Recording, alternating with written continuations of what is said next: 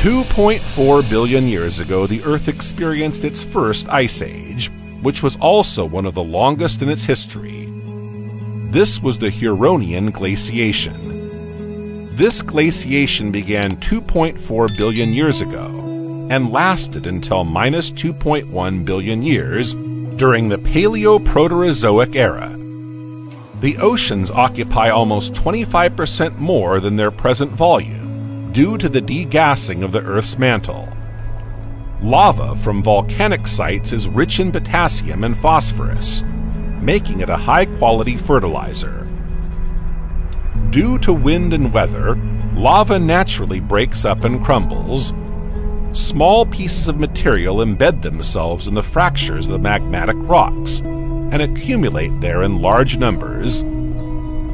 As the rocks are porous, they retain not only moisture,